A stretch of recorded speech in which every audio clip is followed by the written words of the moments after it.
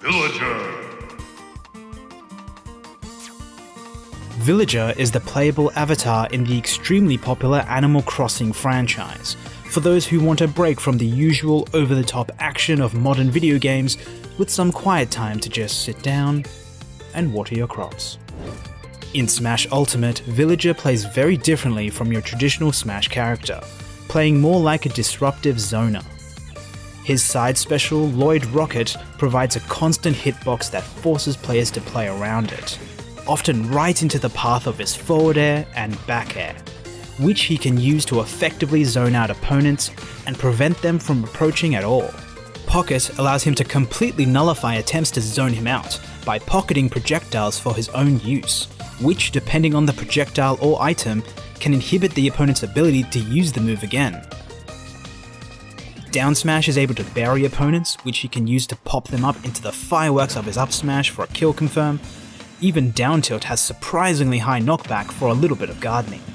His ledge game is exceptional, with his bowling ball side smash making it next to impossible to climb up the stage directly, and his tree offers even stronger killing power. If you do find yourself off the ledge, Villager won't have any trouble getting back to the stage either with his exceptional recovery. Villager has a high learning curve due to being such a departure from the usual Smash archetype. But for those who take the time to master him, will find a monster of a zoner and edgeguarder. So take out your axe and make your opponents run for their very lives with the Villager.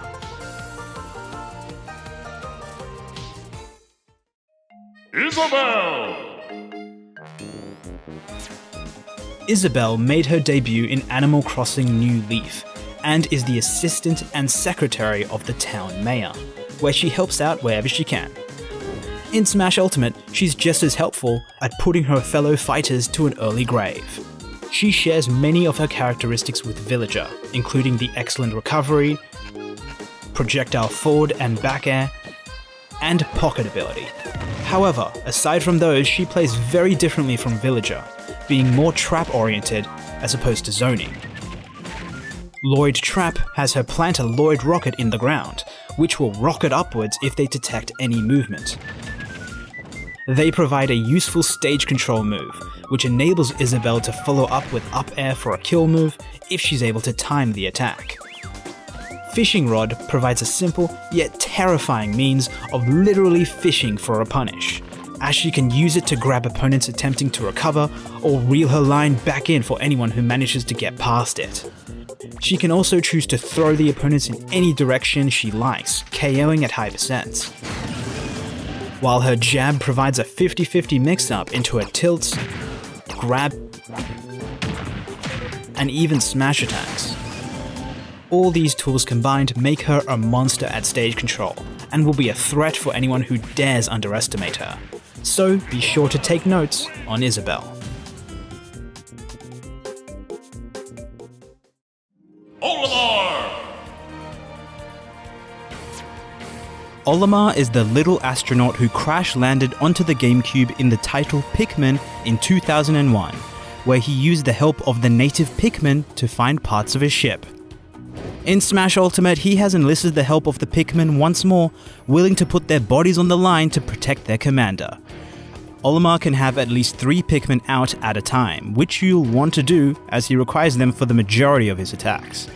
Each Pikmin have different properties that affect Olimar's attacks, rotating with each use. Blue Pikmin are your default Pikmin, dealing regular base damage but boosting the damage and power of his throws, turning up throw into a kill throw.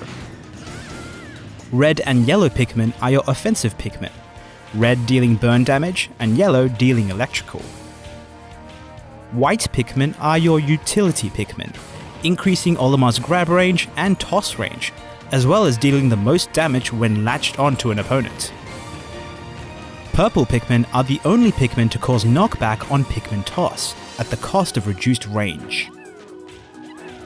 Pikmin Toss will be a crucial component of Olimar's moveset, dealing residual damage whilst keeping his opponents distracted from his next attack, which could range from his powerful smash attacks including up smash, a combo tool that at low percentages combos into up air, and up smash because why not? Forward air and back air are your primary spacing tools, Whistle grants temporary armor to escape disadvantage and calls any Pikmin back. Nair, dash attack, and down tilt can be used when you no longer have your Pikmin to help out. And don't forget to send them to their deaths so they don't weigh down the winged Pikmin when you're trying to recover. Olimar will quite literally live or die by his Pikmin, as his primarily zoning-focused playstyle relies on it. Players will want to take advantage of the ambiguous nature of his attacks and overwhelm their foes with his minions. So let's hop aboard the Olimar pain train.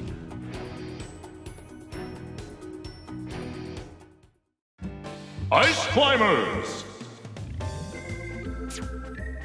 Taking a break from their climbing escapades, which began in the original Ice Climber on the NES, the Ice Climbers have returned from their hiatus from Brawl to fight in Smash Ultimate. They rely on their synchronized attacks to deal a hefty amount of damage, and desynchronized attacks for setups, letting Popo and Nana perform different attacks simultaneously, paving the way for a plethora of unique combo paths. However, the technique requires a high level of technical mastery to execute. They can also use their partner climber to trump characters at the ledge, which make use of their beefy aerials to punish with an immense amount of power, and can continue to oppress their opponents at range with Ice Shot, making grounded approaches extremely difficult. Up close, Ice Climbers can use their disjointed ground attacks to keep their foes in check. They have a strong jab that discourages grabs, a multi-hitting up tilt that catches rolls, and combos freely into their highly damaging up air, a fast spinning approach option in the form of Squall Hammer, and Blizzard, which can freeze opponents completely at later percentages, letting you follow with a powerful Double Hammer strike from one of their smash attacks. Belay is a solid recovery that will allow both climbers to recover with no trouble. However, without their partner climber, their recovery game is severely nerfed. Ice Climbers requires a lot of technical skill and will become significantly weaker without their partner climber. But two fighters are always better than one.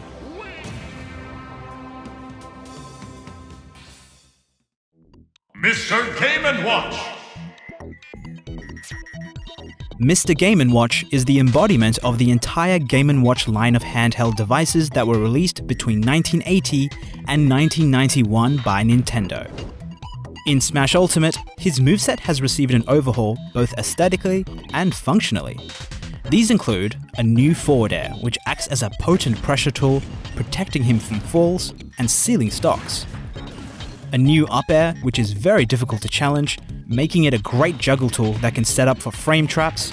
His traditional moves have also been improved, with Nair being a more reliable combo tool, down air hitting harder and serving as a low-risk edgeguarder when paired with Game & Watch's up B, Fire, a move that is easily in the running for best out-of-shield option in the entire game, for its sheer speed, invincibility frames, and versatility.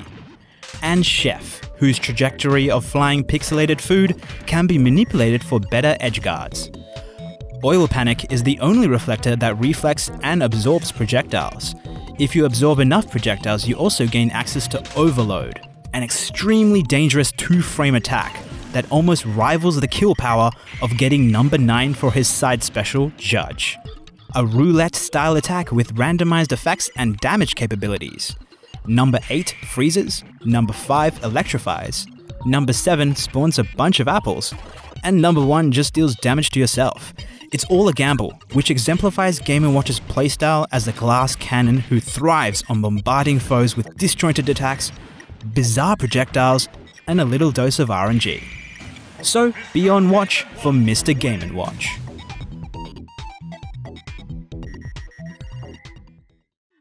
R.O.B! Often hailed as the catalyst that revitalized the video game industry after its crash in 1983, R.O.B was an accessory that accompanied the NES in 1985, and ended up playing a pivotal role in Nintendo's entry into the American market. Now, I gotta be honest, I have no idea how to transition this to Smash.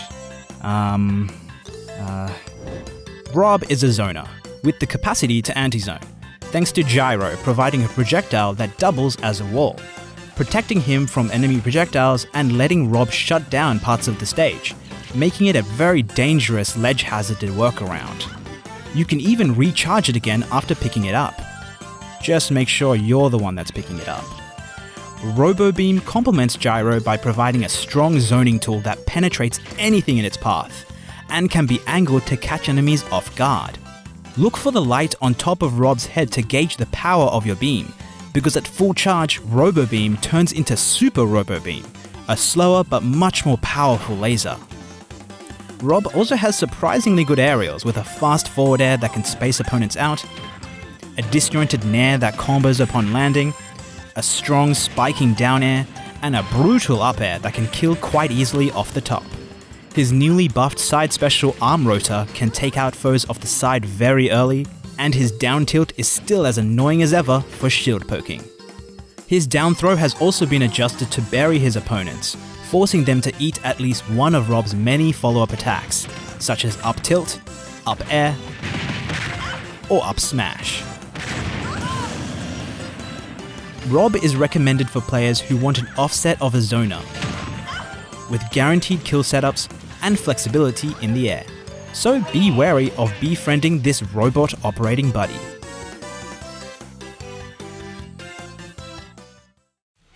Wii Fit Trainer. As the name implies, Wii Fit Trainer was defined by the era of the Nintendo Wii, through the introduction of an exercise accessory known as the Wii Fit, for which the trainer was your instructor.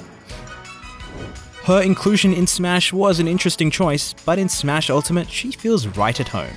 Wielding her various yoga equipment, Wii Fit Trainer is able to keep her foes at bay while setting up her own advantage state through deep breathing exercises.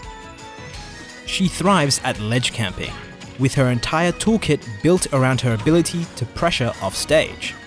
Header provides a flexible projectile that can be launched at different angles and can be cancelled so that the ball can be launched by other attacks.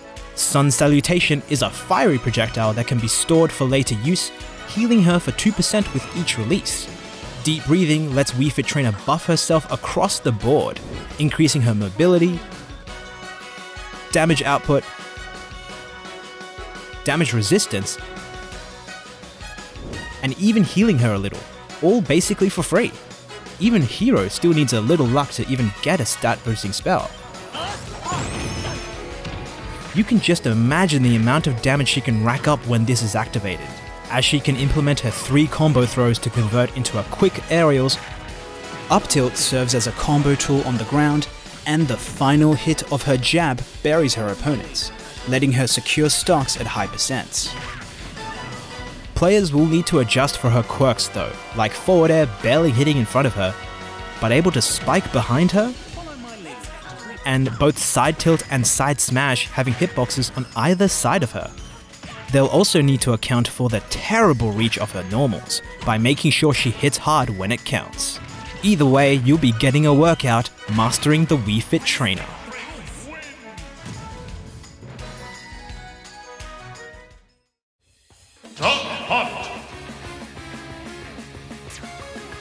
Developed for the NES in 1984 as a light gun shooter game, the Duck Hunt video game came and went, disappearing into obscurity as a bygone era of video games. But the era has been brought back to the modern day with the inclusion of Duck Hunt Dog as a playable fighter in Smash. Despite what it appears, the fighter is essentially 3 characters in one. The dog uses his canine attributes to grab his foes with his mouth, and summon the wild gunman to create pressure, provide cover for his setups, and directly convert into his throws. The duck, who rides atop the dog, makes up the majority of the fighter's normals, including his ground attacks, which are useful for keeping foes off your back, and aerials, which are used to extend combos. And then you have the hunter, who wields the NES Zapper off-screen. He makes up Duck Hunt's smash attacks, and assists with many of his specials. These include Can, an explosive projectile that the hunter can help position to act as a stage hazard. Duck Hunt can either attack the can directly to send flying at his foes, or set up a combo for a trick shot. The hunter also assists with clay shooting, one of Duck Hunt's best combo starters, where the dog throws a clay disc, which he can command the hunter to shoot at any time, allowing for plenty of follow-ups if it connects. Duck Hunt Dog can struggle to seal stocks, and relies heavily on a combination of zoning and setups. Players looking to pick up this fighter will have their skill and patience tested. So have your gun drawn and ready for the Duck Hunt Dog. Min Min. With a noodle for her right arm and a dragon for her left, Min Min is the Chinese martial artist from the Arms Fighting Sports title. In Smash, the mechanics of arms have been faithfully transferred over to Min Min's playstyle, creating the most unique control scheme of any fighter, where the A and B buttons are usually designated to normal and special attacks. For Min Min, the A and B buttons simply represent each arm, A for her left arm and B for her right, letting her throw out her massive arms at will, whether it's in the air, on the ground, at the same time, or while moving around, becoming the focal point of her entire moveset as she keeps her foes at bay with the extended reach from her arms. She's not completely devoid of specials though, as Arms Change lets her interchange between 3 different attachments for her right arm. Ram Ram is the quickest, most mobile arm attachment, providing the best defense against aerial approaches. Megawatt is the slow but beefy arm attachment that can take stocks with ease. And Dragon, a multi-purpose arm attachment that is also the default attachment for her left arm. Dragon shines when incorporated with Min Min's smash attacks, which are almost indistinguishable from her normals aside from having more range and damage. With Dragon attached, Min Min can fire an additional laser after the initial attack by holding the corresponding button. This can also be performed in the air, and anyone who doubts its power has clearly never been subjected to the humiliation of being edge-guarded while Min Min is 3/4 the length of the stage.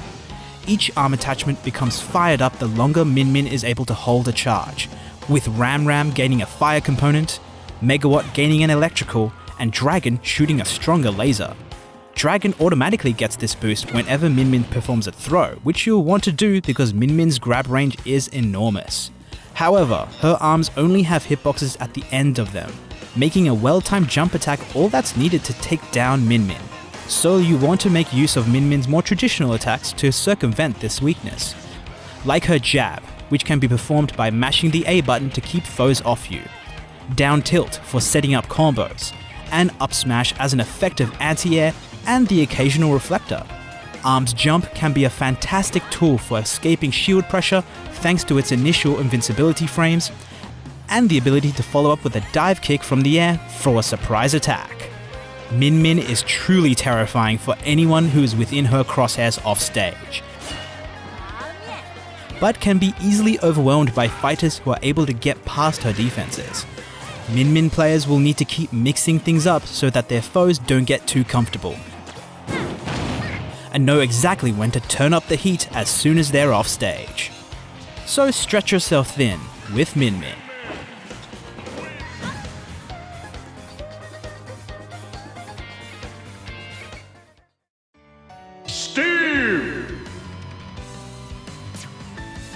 The default skin for the most successful sandbox video game of all time, Steve from the land of Minecraft has joined the fray in Smash Ultimate.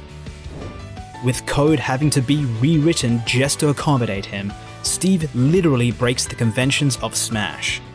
His neutral B has 3 functions that serve as the core to his playstyle: mining, crafting, and building. Steve can mine for materials on the ground, including wood, stone, iron, gold, and diamond. As you mine, these materials will accumulate in a gauge that appears above the player icon, and will either appear at a predetermined rate on Battlefield and Omega stages, or based on the actual terrain of the stage itself. Steve can then use these resources to craft weapons using the crafting table that he can summon at will.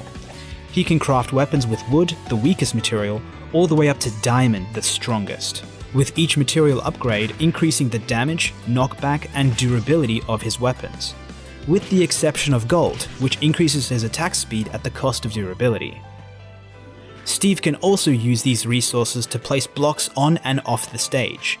These blocks can serve as stage hazards for your opponents, block off ledges for recovery attempts, protection while you mine or set traps, and pseudo stages for stalling, maneuvering, and attacking while in the air. When Steve is done playing Minecraft, he has plenty of tools to stay on the offensive too. His sword comprises of his jab, forward tilt, side smash, and nair. He can walk and jump freely as he swings. The same applies for his axe, which he uses for up tilt and up air, allowing him to rack up damage extremely quickly and efficiently. His pickaxe is the most damaging of his weapons, and are incorporated into his forward air and back air, with forward air able to spike effectively and back air being a strong KO tool. Putting aside his weapons, you have the rest of his inventory, including flint and steel for his down tilt, an effective edgeguard that will remain active in the air and on shield. Fishing rod, his grab, is one of the few long-ranged options he has, able to be followed with a potent forward throw, putting them in the perfect position to drop an anvil on them. Making up his down throw and down air, Steve can summon an anvil and choose to ride it down for more damage, or cancel to remain safe and even combo into other attacks. Minecart, his side special, is a whole different type of ride altogether.